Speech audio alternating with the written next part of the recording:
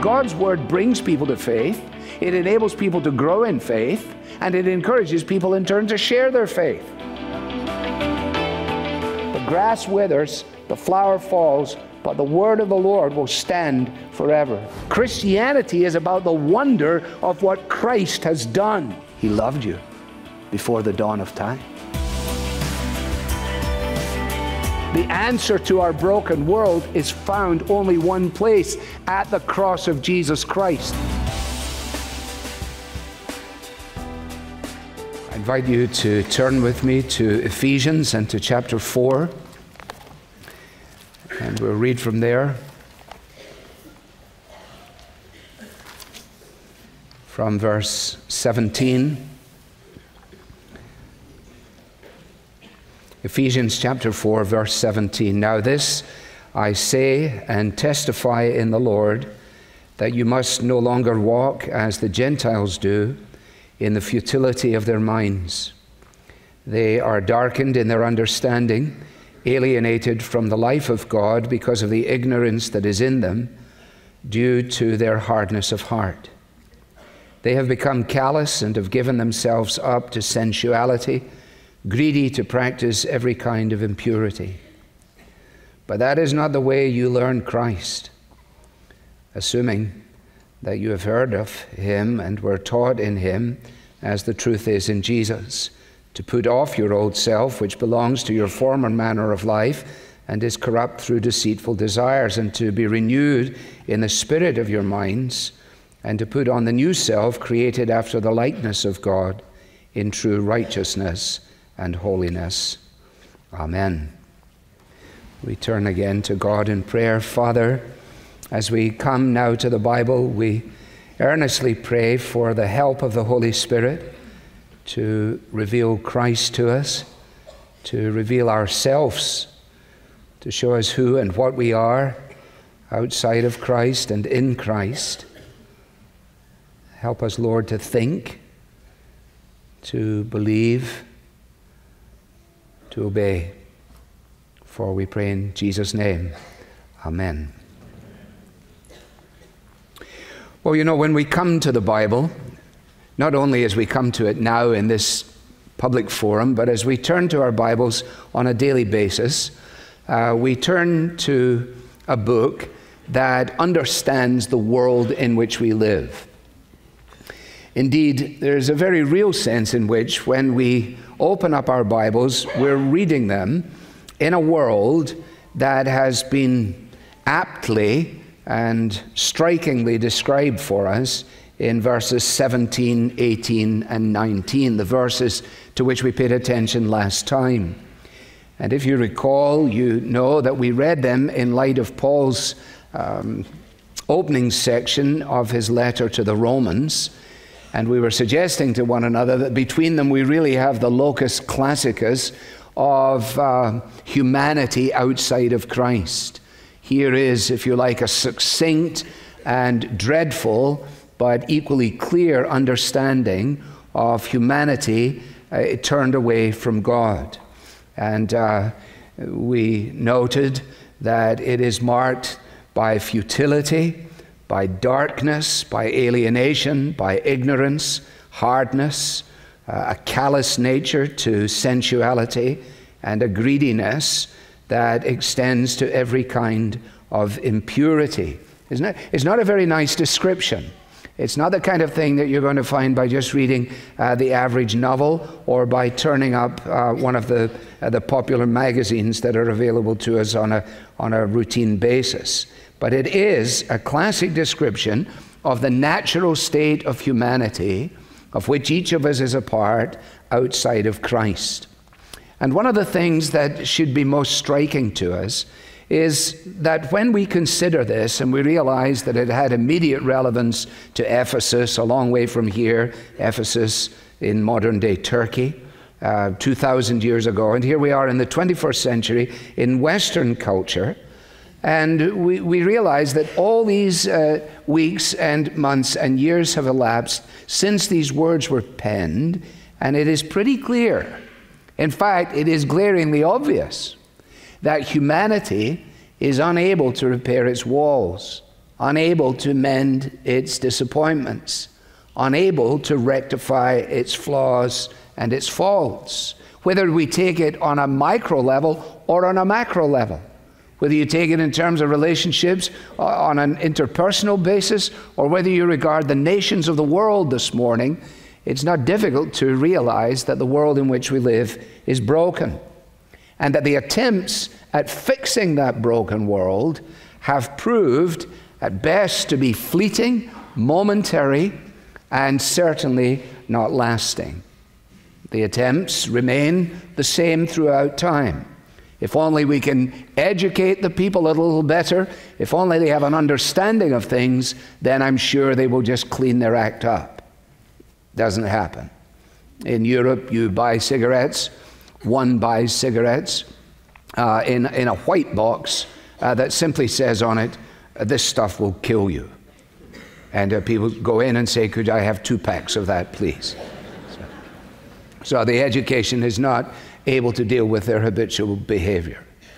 In the same way, legislation cannot alter the darkness of humanity, can't alter the darkness in my own heart. The heart of man is not changed by acts of Parliament in London, nor by acts of Congress in Washington, D.C. All of those endeavors, after all this time, still cry out, is there any remedy? Is there any possibility? How in the world can this thing be fixed? And of course, the answer that Paul is providing to these Ephesians is that what man is unable to do in himself, God has done. And into this spiritual blindness, a light has shone. Into the hardness, the grace and mercy of Christ has come. Into an impure and an unclean world, the light of righteousness and purity and clarity stands out in stark relief. And it's not as if somehow or another we look for this, as it were, in the gutter press. We don't even need to look for it. It trips us up. I was mentioning the physicist last week, Hawking, and now this week, Dawkins. Dawkins, most famous, notorious really, for his book, The God Delusion. He's a very brilliant man, there's no doubt about that. Commenting on the atonement, commenting on the death of Jesus, on page 253 in his book, he describes the death of Jesus as a vicious, sick, masochistic, repellent action, to be dismissed as barking mad. Why does he say that? Because he is spiritually blind. Because his eyes have not been opened to the truth. Because of the hardness of his heart. You contrast that with some pretty intelligent people who are here today. They could probably take him on. I couldn't, but you could.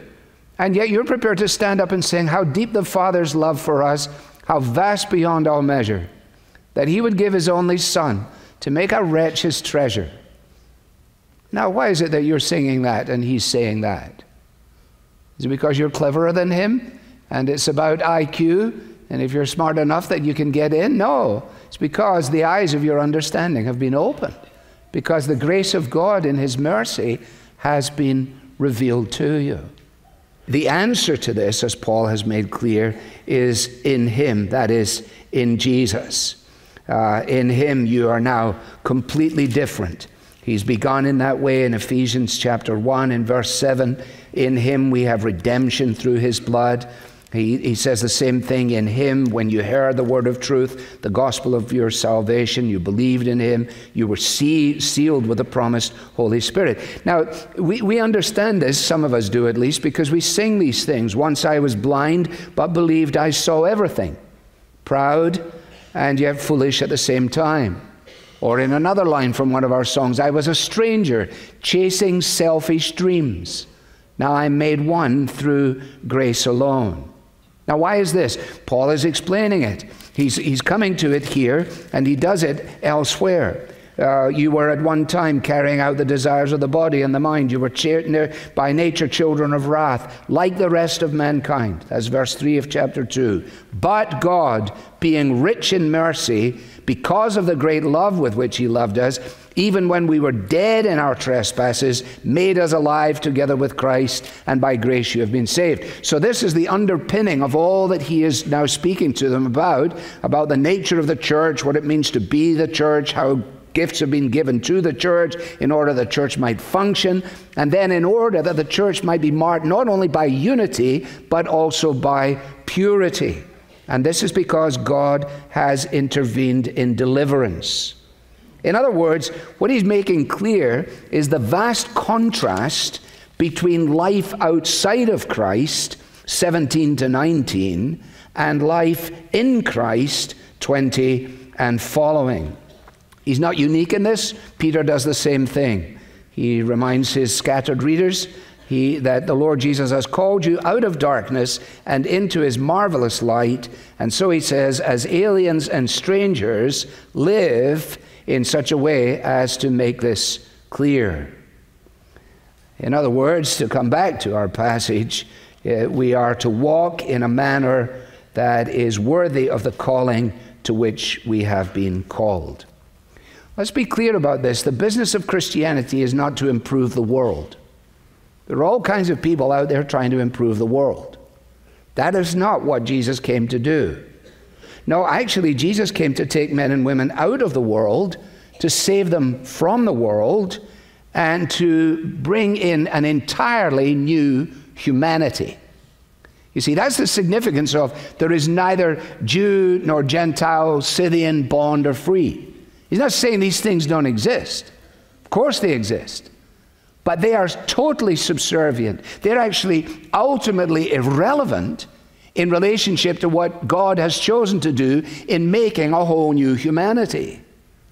That's what we were learning when he talked about breaking down the wall of separation between the Jew and the Gentile. And he says, you came from here and you came from here, and he has made one new man out of the two. What does he mean, one new man out of the two? As Jesus rose from the dead, he is, if you like, the prototype of the first new man. And when we are included in Christ, then we are included in a new humanity. That doesn't mean that we drop out of the world. Jesus made that clear as well. Father, I ask that you don't take them out of the world, but that you keep them from the evil one. But he also said of his followers, they are not of the world, even as I am not of the world. So the Christian is different from the non-Christian. And if a person is a Christian, then he or she knows that he is different. And furthermore, the non-Christians know that we're different too. Unless we've decided to go with Boy George on a chameleon kind of Christianity, where we're playing one side against the other. Read 1 Peter. Remember, he says, they will think you are weird because you do not run with them in the same profligacy that marks their lifestyle. You once were perfectly fine in that realm, but not anymore. Why? Because you're not in that realm anymore. You see, what Paul is actually saying in this section is this, to these readers: we are no longer to live as we once did, as the old man, which is his terminology. Why? Because we are no longer the old man. But we are to become, in practical expression, the new man that we have been made in Jesus. So there is an immediate contrast, isn't there? You used to live in this way, in the hardness of your heart, callous, engaged in these things. Listen, to one degree or another, it's true of us all. Murray McShane died at 29. He was a very good Presbyterian minister, a 29-year-old man. He wrote in his journal, I know that the seed of every sin known to man dwells in my heart. All right? He may not have given expression to it all. He probably hadn't. But he knew that he was only one step away from every one of them. And that's true of every one of us. True of every one of us. That's why there's no place for the Christian snob. There's no place for looking down at people and saying, can you believe that? You should believe it, because you're looking at yourself outside of Christ. Now, the contrast is both challenging and it is at the same time encouraging. What a picture, all these 17, 18, 19, and then he says, but that is not the way you learned Christ. It's a bit like in Hebrews where he describes the apostasy situation, and he says, however, when I think of you, I'm thinking differently. That is not the way you learned Christ. So when you were in Christ's classroom, if we might put it that way, what did you learn? It's interesting, he says you learned Christ. He doesn't say you learned about Christ, but you learned Christ. To learn Christ surely is more than simply knowing about Christ. You could take a survey around the building even later on today and ask people if they know about Christ, and many will say, yes, we do. They'll have all kinds of ideas about him as well. Some will be true and some will be spurious. But they haven't learned Christ.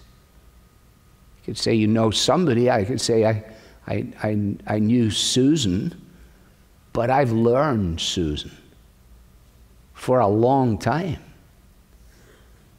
I've embraced everything that Susan is. My life cannot be explained apart from that embrace. There's something of that when he says you have learned Christ. There's something of him in Philippians 3 where he says that I might know him. What do you mean you might know him? Of course you know him. You're the Apostle Paul.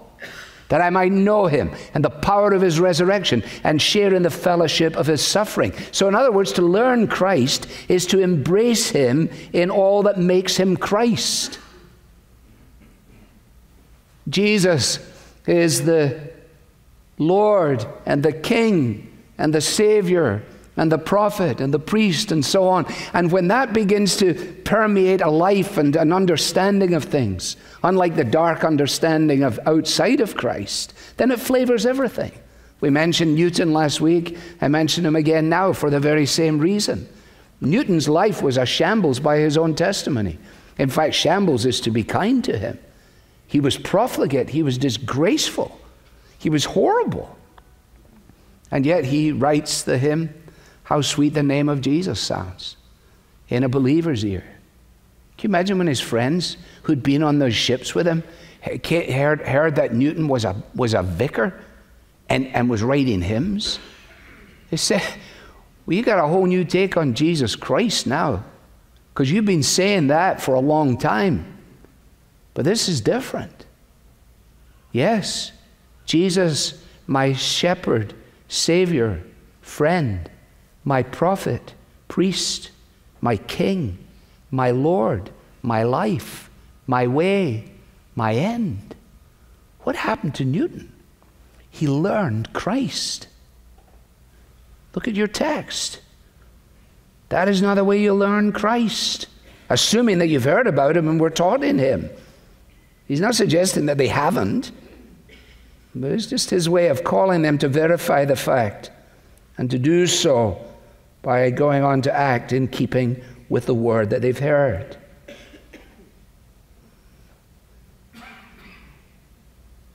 And we're taught in him. Heard. Actually, our version there says heard about him, but there's no preposition in Greek. There's no about. It actually just reads, and you have heard him. As the Gospels had come to them, they had heard Christ's voice. The apostles had preached, and they had heard the voice of Christ. Remember when we were in chapter 2 100 years ago, he says something along those lines. He says, and Jesus came and preached peace to you, you who were far off, and peace to those who were near. And people would say, well, I wasn't here when Jesus came and preached. Jesus came and preached in Ephesus? No, well, what does he mean? And he came and preached. Well, you see, it's what we're beginning to remind ourselves of, that when the Word of God is taught, that the voice of Jesus is heard. The mouth of God is in the Word of God. So that far beyond the voice of a mere man, at the level in which you process my sentences and syntax, There is a dynamic that takes place. There is a dialogue that takes place in the midst of the monologue, which is a dialogue between the Spirit of God, who wrote the Word of God, and the heart of man, who listens to the Word of God being conveyed. Without that, the whole thing's a useless exercise. Without that, I should simply be giving inspirational talks for Fortune 500 companies, if they would have me, or doing something else where communication skills matter. But no, you see, you heard him. You heard him. That's why the hymn writer can say, I heard the voice of Jesus say, come unto me and rest. Well, you never heard the voice of Jesus. There was no audible voice. What did he mean? He heard him in the Word. You heard him, and you were taught in him. We're only here in verse 21, aren't we? Assuming that you have heard him and were taught in him. In other words, Christ wasn't only the subject matter or the teacher. He was actually the sphere, or if you like, the context in which all of this was taking place. And you were taught in him as the truth is in Jesus. Interestingly, he uses Jesus here. This is the only time in the letter where he uses the word Jesus on its own. Why doesn't he say, as the truth is in the Messiah, or as the truth is in God? He says, as the truth is in Jesus. I think he must do it purposefully, to remind the people that they have believed in Jesus.